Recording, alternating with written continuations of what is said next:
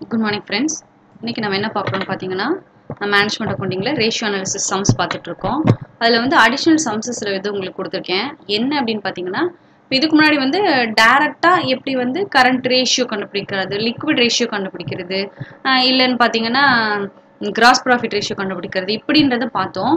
இப்போ இதுல வந்து உங்களுக்கு ரேஷியோ கொடுத்துட்டு அதுல இருந்து கரண்ட் அசெட்டோ இல்ல கரண்ட் லைபிலிட்டியோ இல்ல ஏதோ ஒரு ஸ்பெசிஃபைடு ஒரு விஷயத்தை கேக்குறாங்க. இது உங்களுக்கு ப்ரீவியஸ் क्वेश्चंसல இந்த மாதிரி சம்ஸ் கேட்டிருக்காங்க. அதெல்லாம் தான் நான் இதுல ஒர்க் அவுட் பண்ணிருக்கேன். இது எல்லாமே என்னன்றதை நீங்க கொஞ்சம் பார்த்தாவே உங்களுக்கு புரிஞ்சிரும். இப்போ ஃபர்ஸ்ட் பாருங்க, calculate current asset, liquid asset, inventory. ஒரு சின்ன விஷயத்தை கொடுத்து 3 இது கேக்குறாங்க. சோ இந்த மாதிரி உங்களுக்கு கேட்கறதுக்கு வாய்ப்பு இருக்கு. அதாவது ஒரு இத மட்டும் கொடுத்து கூட கேட்பாங்க. இப்போ ஃபார் எக்ஸாம்பிள் இந்த இன்ஃபர்மேஷன் கொடுத்து கரண்ட் அசெட் மட்டும் கேளுங்க. ஏன்னா ப்ரீவியஸ் क्वेश्चन அப்படிதான் உங்களுக்கு கேட்டிருக்காங்க. சோ அதனால தான் நான் இங்க கொடுத்திருக்கேன். சோ இப்போ கரண்ட் அசெட் கேக்குறாங்க, லிக்விட் அசெட் கேக்குறாங்க, இன்வென்டரி கேக்குறாங்க. இன்வென்டரினா ஸ்டாக்ன்ற அர்த்தம். ரைட்? இப்போ சம்ல என்ன கொடுத்திருக்காங்கன்னா கரண்ட் ரேஷியோ கொடுத்துட்டாங்க 2.6:1. சோ உங்களுக்கு ஆல்ரெடி நான் சொல்லியிருப்பேன் இந்த 1ன்றது கரண்ட் லைபிலிட்டியோட வேல்யூ.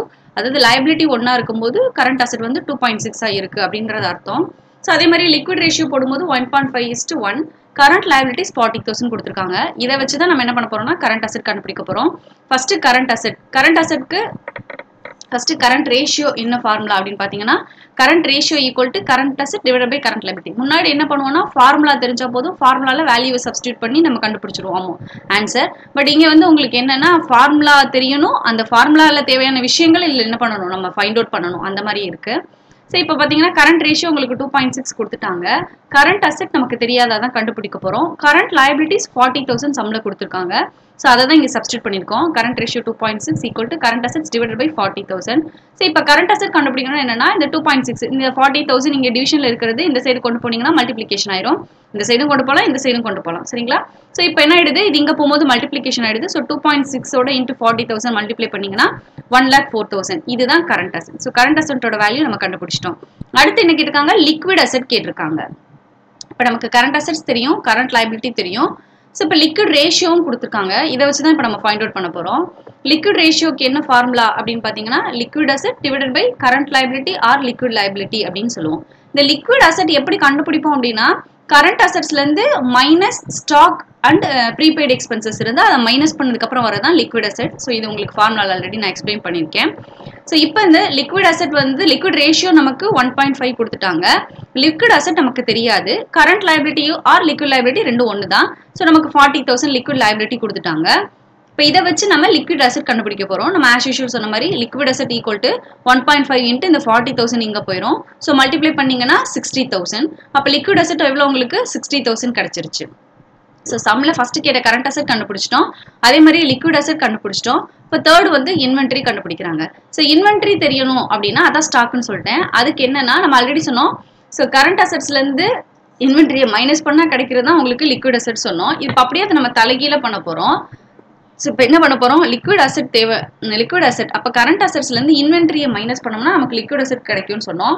இப்போ என்ன பண்ண போறோம்னா கரண்ட் அசெட்ஸ்ல இருந்து லிக்விட் அசெட்டை மைனஸ் பண்ணா பேலன்ஸ் இருக்குது இன்வென்டரி. அதனால தான் நம்ம என்ன பண்றோம், இப்போ இன்வென்டரி கண்டுபிடிக்கிறதுக்கு என்ன பண்ண போறோம்னா கரண்ட் அசெட்ஸ் ஆல்ரெடி நம்ம 1,04,000 கண்டுபிடிச்சு வச்சிருக்கோம். அதுல இருந்து மைனஸ் லிக்விட் அசெட் நம்ம 60,000 கண்டுபிடிச்சிருக்கோம். ஸோ அதை மைனஸ் பண்ணீங்கன்னா பேலன்ஸ் இருக்கக்கூடியது 44,000. இதுதான் இன்வென்டரி. அதாவது நம்ம எப்படி சொல்லியிருக்காங்கன்னா liquid அசெட்ஸ்க்கு current assets minus inventory இந்த ஃபார்முலா யூஸ் பண்ணி கண்டுபிடிப்போம். ஆனா நமக்கு லிக்விட் அசெட் 60,000 கொடுத்துட்டாங்க, கரண்ட் அசெட்ஸ் கொடுத்துட்டாங்க, இன்வென்டரி தான் தெரியாது. அப்ப ஏதோ ஒரு வேல்யூ நமக்கு தெரியல. அப்ப என்ன ஆயிடுது, இன்வென்டரி இங்க போயிடுது, இந்த 60,000ன்றது இங்க வந்துருது. அப்போ 1,04,000 60 மைனஸ் ஆயிடுச்சுன்னா பேலன்ஸ் 44,000 அப்படின்றது கேட்கறாங்க. இது எல்லாமே கேட்பாங்களா மேம் அப்படின்னா இது எல்லாமே ஒரு கொஸ்டின்ல கேட்க மாட்டாங்க, ஏதாவது ஒன்னு ஒரு கொஸ்டின்ல கேட்பாங்க. சரிங்களா? பட் எப்படி நீங்க கண்டுபிடிக்கணும்ன்றதுக்காக தான் இந்த சம் கொடுத்துருக்கேன். அதே மாதிரி ப்ராப்ளம் 2ல பாருங்க, calculate current asset, liquid asset, inventory. அங்க சொன்ன மாதிரி தான் இது உங்களுக்கு ப்ராக்டிஸ் ஆகுன்றதுக்காக அகைன் கொடுத்துருக்கேன். கரண்ட் லைபிலிட்டிஸ் 80,000 கொடுத்துருக்காங்க, அதே மாதிரி கரண்ட் ரேஷியோ 2 கொடுத்துருக்காங்க, லிக்விட் ரேஷியோ 1.5 கொடுத்துருக்காங்க, ப்ரீபெய்ட் எக்ஸ்பென்சஸ் 2,000 கொடுத்துருக்காங்க. ஸோ இப்போ இதுல வந்து நமக்கு என்ன கேட்டிருக்காங்க, இன்வென்டரி கேட்டிருக்காங்க, ப்ரீபெய்ட் எக்ஸ்பென்சஸ் கொடுத்து கேட்டிருக்காங்க. அதாவது அதுக்கு இதுக்கு வித்தியாசம் என்னன்னா அங்க ப்ரீபெய்ட் எக்ஸ்பென்சஸ் இல்ல, வெறும் இன்வென்டரி மட்டும் கேட்டாங்க. இங்க ப்ரீபெய்ட் எக்ஸ்பென்சஸும் கொடுத்துட்டு இன்வென்டரி என்ன அப்படின்னு கேட்டிருக்காங்க. ஸோ ஆஸ் யூஷுவல் ஃபர்ஸ்ட் நம்ம current ratio equal to current assets divided by current liability. Current ratio 2 கொடுத்துருக்காங்க. ஸோ கரண்ட் அசெட்ஸ் தெரியாது, கரண்ட் லைபிலிட்டி 80,000. ஸோ நான் already சொன்னப்பல current assets equal to 2, இந்த 80,000 இங்க போகும்போது 8 into 2 16,000. ஸோ 1,60,000 அப்படின்றது கரண்ட் அசெட்ஸ் நமக்கு கிடைச்சிருச்சு. அடுத்து லிக்விட் அசெட் கேட்டிருக்காங்க இல்லையா? ஸோ லிக்விட் அசெட்க்கு என்ன ஃபார்முலானா liquid ratio equal to liquid ratio க்கு என்ன ஃபார்முலானா liquid asset divided by current liability. liquid ratio எவ்வளவு கொடுத்திருக்காங்க 1.5 கொடுத்திருக்காங்க equal to liquid asset நமக்கு தெரியாது. So liability current liability தான். So 80,000. அதுவும் அப்ப இப்படிதான் liquid asset equal to 1.5 into இந்த 80,000 இங்க போயிடுது. மல்டிப்ளை பண்ணீங்கன்னா 1,20,000. அப்ப நமக்கு liquid assetம் கிடைச்சது. ரைட்டா? தேர்டு நம்ம இன்வென்ட்ரி கண்டுபிடிக்க போறோம். நான் ஏற்கனவே சொன்ன மாதிரி கரண்ட் அசெட்ஸ்ல இருந்து மைனஸ் இன்வென்ட்ரி ப்ரீபெய்ட் எக்ஸ்பென்சஸ் தான் லிக்விட் அசெட். ஆக்சுவலா இதான் ஃபார்முலா. லிக்விட் அசெட் கண்டுபிடிக்கிறதுக்கு என்ன ஃபார்முலானா current assets minus inventory and prepaid expenses. Current அசெட்ஸ்ல இருந்து இந்த இன்வென்ட்ரி ப்ரீபெய்ட் எக்ஸ்பென்சஸையும் மைனஸ் பண்ணீங்கன்னா உங்களுக்கு வரதுதான் லிக்விட் அசெட். இந்த சம்ல வந்து உங்களுக்கு லிக்விட் அசெட் கொடுத்துட்டாங்க, கரண்ட் அசெட்ஸ் இருக்கு, நமக்கு ப்ரீபெய்ட் எக்ஸ்பென்சஸ் கொடுத்துட்டாங்க, இன்வென்ட்ரி மட்டும் தான் நம்ம கண்டுபிடிக்க போறோம். ஸோ அப்ப என்ன பண்ண போறோம், இன்வென்ட்ரி ஈக்குவல் டு இந்த 1,60,000ல இருந்து கரண்ட் அசெட்ல இருந்து இந்த லிக்விட் அசெட்டையும் ப்ரீபெய்ட் எக்ஸ்பென்சஸையும் மைனஸ் பண்ண போறோம். ஸோ இது 120, இது ஒரு 2,000. ஸோ டோட்டலா 1,22,000 நீங்க மைனஸ் பண்ணீங்கன்னா 160,000ல 38,000. இந்த 38,000 தான் உங்களுக்கு இன்வென்ட்ரி. சரிங்களா? அடுத்து தேர்ட் சம் என்னன்னு பாத்தீங்கன்னா find out current assets and current liability when current ratio is 2.4 and working capital is 1,40,000. இது ஒரு மாடல். இது என்னன்னா ஒர்க்கிங் கேபிட்டல் கொடுத்துட்டாங்க. ஸோ ஒர்க்கிங் கேபிட்டலுக்கும் கரண்ட் அசெட்ஸ்க்கும் கரண்ட் லைபிலிட்டிக்கு என்ன மேம் சம்பந்தம் அப்படின்னு உங்களுக்கு டவுட் வரும். வரவே கூடாது. மேனேஜ்மெண்ட் அக்கவுண்டிங்ல ஒர்க்கிங் கேபிட்டல் நம்ம நடத்திருக்கோம். ஸோ ஒர்க்கிங் கேபிட்டல்னாவே கரண்ட் அசெட்ஸ்ல இருந்து கரண்ட் லைபிலிட்டிஸை மைனஸ் பண்ணதுக்கு அப்புறம் தான் ஒர்க்கிங் கேபிட்டல். ரைட்டா? ஸோ இந்த ஃபார்முலா ரொம்ப ரொம்ப ரொம்ப முக்கியமான ஃபார்முலா. இதை பேஸ் பண்ணி தான் இப்போ நம்ம கண்டுபிடிக்க போறோம். ரைட். இப்போ கரண்ட் ரேஷியோ எவ்வளோ கொடுத்துருக்காங்கன்னா 2.4 கொடுத்துருக்காங்க. ஸோ இப்போ 1:1 அப்படின்னு அர்த்தம். கரண்ட் லைபிலிட்டி 1, கரண்ட் அசெட் 2.4 இருக்குன்னு அர்த்தம். ஸோ இப்போ நம்ம என்ன பண்ண போறோம்னா let current liabilities B X. Current லைபிலிட்டியை வந்து நம்ம எக்ஸ்னு வச்சுக்க போறோம். ஏன்னா போன சம்லலாம் நமக்கு கரண்ட் லைபிலிட்டி கொடுத்துட்டாங்க, அதனால ஈஸியா நம்மளால கரண்ட் அசெட்டை கண்டுபிடிக்க முடிஞ்சு. இந்த சம்ல அப்படி கொடுக்கல, ரெண்டுமே கொடுக்கல, வெறும் கரண்ட் ரேஷியோ மட்டும் தான் கொடுத்துருக்காங்க, அடுத்து ஒர்க்கிங் கேபிட்டல் கொடுத்துருக்காங்க. ஸோ இதை நம்ம கொஞ்சம் யோசிச்சு போடணும். இப்போ பாருங்க கரண்ட் லைபிலிட்டிஸை நம்ம எக்ஸ்னு வச்சுக்கிறோம். இப்போ கரண்ட் அசெட் என்னவா இருக்கும் அப்படின்னா 2.4 எக்ஸ்னு வச்சுக்கிறாங்க. இப்போ ஒர்க்கிங் கேபிட்டல் ஈக்குவல் டு நான் already சொன்னாப்ல current assets minus current liability. இப்போ ஒர்க்கிங் கேபிட்டல் 1,40,000. அப்போ 1,40,000 ஒர்க்கிங் கேபிட்டல் எப்போ அப்படின்னா இந்த 2.4ல இருந்து -1 அப்படின்னா அப்போ 1.4 தான் 1,40,000. இந்த இடத்துல கொஞ்சம் கவனமா பாருங்க. ஒர்க்கிங் கேபிட்டல் 1,40,000 கொடுத்துருக்காங்க. Current asset 2.4x minus current liability 1x. 1 ரைட்டா? ஸோ இப்போ 2.4xல இருந்து 1.1 போயிடுச்சுன்னா பேலன்ஸ் 1.4x. அப்போ அதுதான் கரண்ட் ஒர்க்கிங் கேபிட்டல்னு கொடுத்துருக்காங்க. இப்போ என்னன்னா இப்போ எக்ஸ் வேல்யூ நமக்கு தெரியணும் இல்லையா? ஸோ அப்போ ஈக்குவல் டு 1,40,000 இந்த 1.4 கீழே டிவிஷனுக்கு கொண்டு வந்தோம். ரைட்? இங்கே போகும்போது டிவிஷன் ஆயிடுது. ஸோ டிவைட் பண்ணீங்கன்னா 1,00,000 இதுதான் கரண்ட் லைபிலிட்டிஸ். ஸோ இப்போ நமக்கு கரண்ட் லைபிலிட்டி தெரிஞ்சிருச்சுன்னா அதை வச்சு நம்ம கரண்ட் அசெட் போட முடியும் இல்லைங்களா? ஸோ இப்போ அடுத்து கரண்ட் அசெட் எப்படி கண்டுபிடிக்க போறோம்னா ஈக்குவல் டு இப்போ வந்து ஆல்ரெடி கரண்ட் அசெட் 2.4xன்னு சொல்லியிருக்கோம். அப்போ 2.4 எக்ஸ் வேல்யூ நம்ம கண்டுபிடிச்சிட்டோம். எக்ஸ் தான் கரண்ட் லைபிலிட்டி. அப்போ எக்ஸ் வேல்யூ 1,00,000. அப்போ 2.4ஓட 1,00,000 மல்டிப்ளை பண்ணீங்கன்னா 2,40,000. ஸோ இதுதான் கரண்ட் அசெட். ஸோ இதை வச்சு நீங்க கிராஸ் செக் கூட பண்ணிக்கலாம். ஏன்னா நம்ம என்ன சொன்னோம், working capital equal to current assets minus current லைபிலிட்டின்னு சொன்னோம். ஸோ அப்போ current asset 2,40,000, current liability 1,00,000. So 2,40,000 minus 1,00,000 போட்டீங்கன்னா கண்டிப்பா ஒர்க்கிங் கேபிட்டல் 1,40,000 வரும். ஸோ இப்படி நீங்க கிராஸ் செக் கூட பண்ணிக்கலாம். அப்பதான் நம்ம போட்ட ஆன்சர் கரெக்ட். ஸோ நல்லா கவனிச்சுக்கோங்க. கரண்ட் ரேஷியோ கொடுத்துருக்காங்க, கரண்ட் அசெட்டும் தெரியாது, கரண்ட் லைபிலிட்டியும் தெரியாது. இது ரெண்டுல ஏதாவது ஒன்று நம்ம ஃபர்ஸ்ட் கண்டுபிடிச்சாகணும். அதனால தான் ஃபர்ஸ்ட் கரண்ட் லைபிலிட்டிஸை கண்டுபிடிக்கிறோம். அதனால கரண்ட் லைபிலிட்டி கண்டுபிடிக்கிறதுக்காக கரண்ட் லைபிலிட்டிஸை எக்ஸ்ன்னு வச்சுக்கிறோம். ஸோ ஒர்க்கிங் கேபிட்டலுக்கு என்ன ஃபார்முலானா current assets minus current liability. ஏன் இங்கே ஒர்க்கிங் கேபிட்டல் வந்துச்சுன்னா கணக்குலேயே அவங்க என்ன பண்ணியிருக்காங்க, ஒர்க்கிங் கேபிட்டல் வேல்யூ கொடுத்துருக்காங்க. ஸோ அப்போ அதை வச்சு தான் நம்ம என்ன பண்ண முடியும் அப்படின்னா கரண்ட் லைபிலிட்டியை கண்டுபிடிக்க முடியும். அதுக்கு தான் இந்த ஃபார்முலா நம்ம அப்ளை பண்ணியிருக்கோம். இதை வச்சு தான் நம்ம என்ன பண்ணுறோம், ஃபர்ஸ்ட் கரண்ட் லைபிலிட்டியை கண்டுபிடிக்கிறோம். கரண்ட் லைபிலிட்டிஸ் கண்டுபிடிச்சிட்டோம்னா அதை வச்சு கரண்ட் அசெட்ஸை ஈஸியாக கண்டுபிடிச்சிடலாம். சரிங்களா? அடுத்து ஃபோர்த் சம் என்ன மாடல் அப்படின்னு பார்த்தீங்கன்னா from the following particulars find out இதுலயும் current assets, current liabilities, liquid asset, stock நாலுமே கேட்டிருக்காங்க. இப்போ அது இல்லாமல் என்ன கொடுத்துருக்காங்கன்னா கரண்ட் ரேஷியோ கொடுத்துருக்காங்க, ஆசிட் டெஸ்ட் ரேஷியோ கொடுத்துருக்காங்க. ஆசிட் டெஸ்ட் ரேஷியோனாலும் லிக்விட் ரேஷியோனாலும் ஒன்று தான் நான் ஆல்ரெடி உங்களுக்கு சொல்லியிருப்பேன். So current ratio 2.8, acid test ratio 1.5, working capital இந்த கணக்குலையும் ஒர்க்கிங் கேபிட்டல் 1,62,000 கொடுத்துருக்காங்க. சரிங்களா? ஸோ இப்போ ஃபர்ஸ்ட் நம்ம கரண்ட் ரேஷியோ 2.8:1. ஸோ இங்கே நம்ம கரண்ட் லைபிலிட்டிஸை ஃபர்ஸ்ட் கண்டுபிடிக்கிறோம் போன சம் மாதிரி, அதனால அதை எக்ஸ்ன்னு வச்சுக்கிறோம். ஸோ அப்போ working capital equal to current assets minus current liability. So 1,62,000 சம்மில் கொடுத்துருக்குது. 2.8 - 1 அப்போ 1.x கரண்ட் லைபிலிட்டி எவ்வளோ, சாரி ஒர்க்கிங் கேபிட்டல் 1.x அப்போ 1,60,000னா அப்போ எக்ஸ் எவ்வளோ 1,60,000 டிவைடட் பை 1.8 போட்டிங்கன்னா 90,000. So எக்ஸ்ன்றது current liabilities. So current liabilities value 90,000 கிடச்சிருச்சு. இதை வச்சு கரண்ட் அசெட்ஸ் கண்டுபிடிக்க போறோம். ஸோ கரண்ட் அசெட்ஸ்ன்றது 2.8 எக்ஸ்ன்னு வச்சுக்கிட்டோம். ஸோ எக்ஸ்ன்றது 90,000. ஸோ 2.8ஓட எக்ஸ் 90,000 மல்டிப்ளை பண்ணீங்கன்னா 2,52,000. ஸோ கரண்ட் அசெட் 2,52,000 கிடைச்சிருச்சு. கரண்ட் லைபிலிட்டி 90,000 கிடைச்சிருச்சு. சரிங்களா? அடுத்து என்ன பண்ண போறோம்னா ஆசிட் டெஸ்ட் ரேஷியோ, அதாவது லிக்விட் அசெட் நம்ம கேட்டிருக்காங்க இல்லையா? கரண்ட் அசெட்ஸ் கரண்ட் லைபிலிட்டி கண்டுபிடிச்சிட்டோம். மூணாவது லிக்விட் அசெட் கண்டுபிடிக்க போறோம். ஸோ அதுக்கு என்ன ஃபார்முலானா liquid asset equal liquid ratio equal to R acid test ratio equal to liquid asset divided by current liability. Liquid ratio எவ்வளவு கொடுத்துருக்காங்க? 1.5 கொடுத்துருக்காங்க. So 1.5 equal to liquid asset நமக்கு தெரியாது, பட் கரண்ட் லைபிலிட்டி நமக்கு தெரியும். நம்ம ஆல்ரெடி ஃபைண்ட் அவுட் பண்ணி வச்சிருக்கோம் 90,000. ஸோ அப்போ 90,000 இன்டூ 1.5 போட்டிங்கன்னா 1,35,000. இதுதான் என்னன்னா லிக்விட் அசெட். சரிங்களா? இப்போ லிக்விட் அசெட் 1,35,000 கிடைச்சிருச்சு. ஃபோர்த் என்ன கண்டுபிடிக்க சொல்லியிருக்காங்க? ஸ்டாக், அதாவது இன்வென்ட்ரி ஸ்டாக். ஸோ இப்போ ஸ்டாக் கண்டுபிடிக்கிறதுக்கு என்ன ஃபார்முலா? நம்ம ஏற்கனவே போட்டது தான். Liquid asset equal to current assets minus stock. So liquid asset நமக்கு 1,35,000 தெரியும், கரண்ட் அசெட் 2,52,000 தெரியும். ஸோ ஸ்டாக் நம்ம கண்டுபிடிக்கிறதுக்கு என்ன பண்ண போறோம்? இந்த 2,52,000லேருந்து இந்த 1,35,000 லிக்விட் அசெட்டை மைனஸ் பண்ணீங்கன்னா ரிமைனிங் இருக்கக்கூடிய 1,17,000 இதுதான் என்னன்னா ஸ்டாக். சரிங்களா? ஸோ இந்த ஒரே கணக்கில் 4 விஷயங்களை நம்ம கண்டுபிடிச்சிருக்கோம். நீங்க திரும்ப போட்டு பாத்தீங்கன்னா உங்களுக்கு என்ன ஆயிடும்னா பிராக்டிஸ் ஆயிடும். அடுத்தது ப்ராப்ளம் நம்பர் 5ல பாத்தீங்கன்னா calculate the current assets from the following information.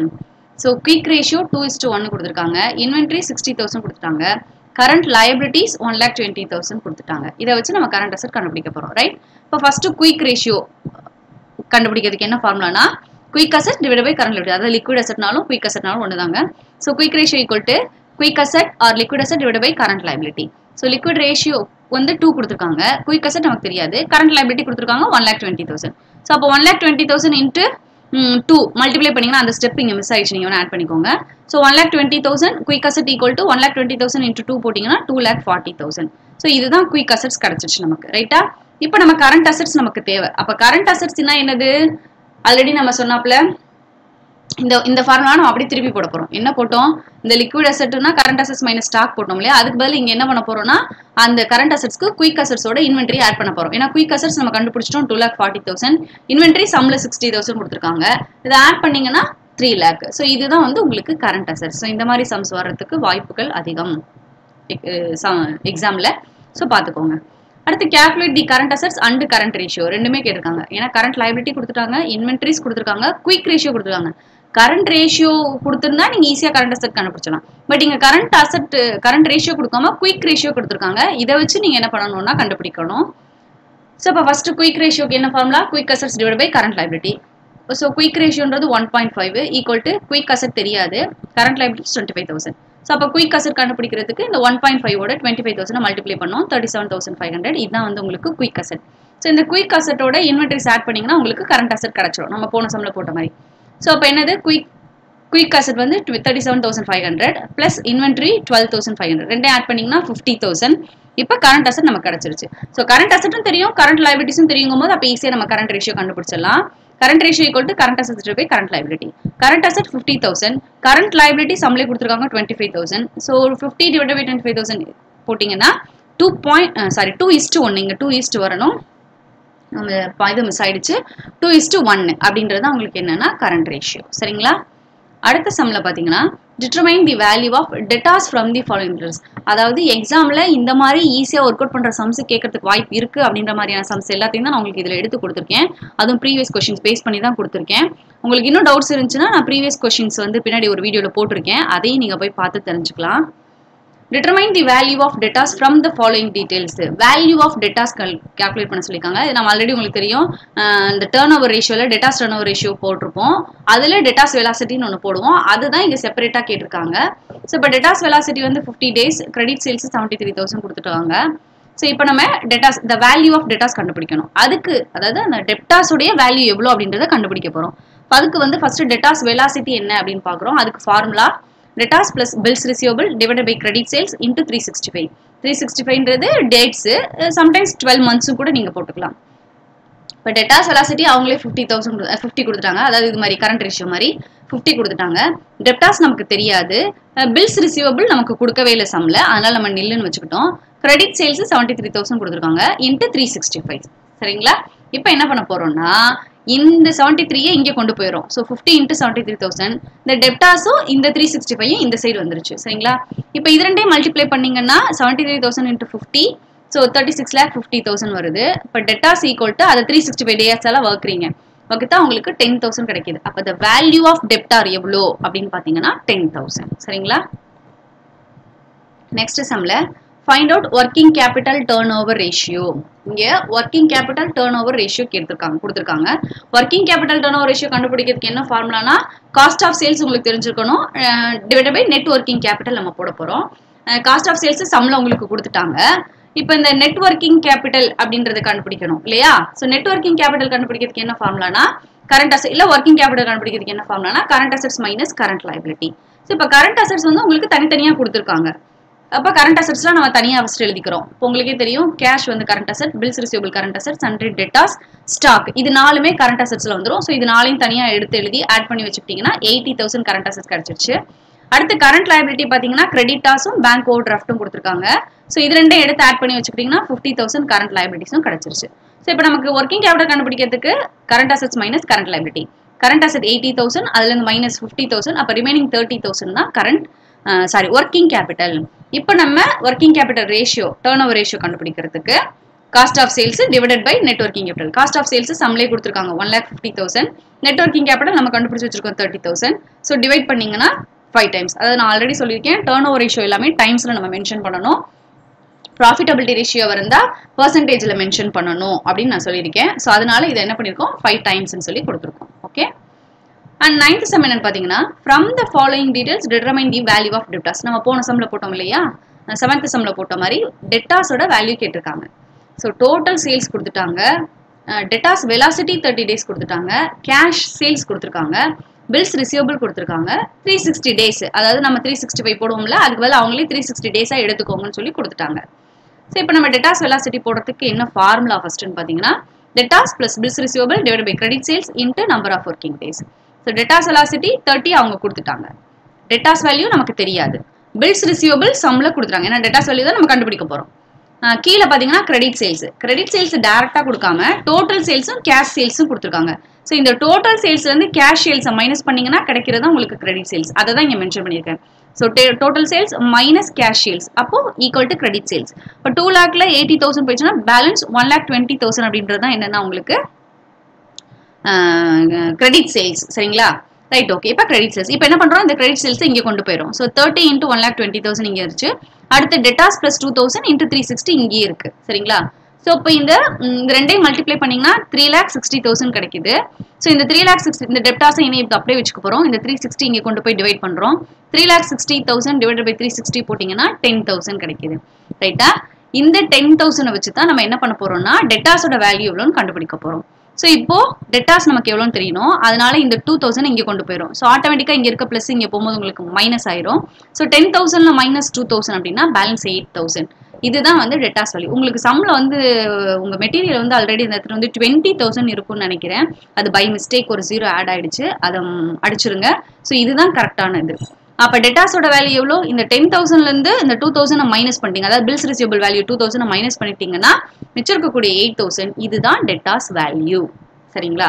இப்படித்தான் நம்ம என்ன பண்ணணும் அப்படின்னா எக்ஸாமுக்கு தேவையான சம்ஸை இப்படியும் கேட்குறாங்க அப்படின்றதுக்காக நான் உங்களுக்கு கொடுத்துருக்கேன். இதை நீங்கள் ஒர்க் அவுட் பண்ணி பாருங்க ஃப்ரெண்ட்ஸ். தேங்க்யூ.